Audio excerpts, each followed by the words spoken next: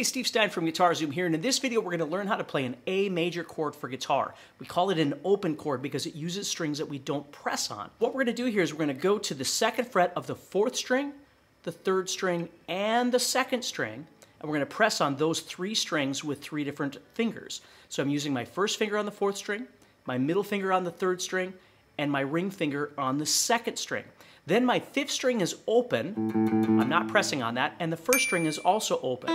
I'm not pressing on that either. And I want to strum those 5 strings together. Now, if you have a hard time fitting these 3 fingers in there, which some people do, maybe try and use these 3 fingers instead. Use your 2nd, 3rd, and 4th because these are a little bit smaller. They might fit in there a little bit better. Okay? If you have really big fingers, you could maybe try and press on those 3 strings with just 2 fingers and see if that works for you as well. All right? So stay positive and, of course, keep practicing, all right?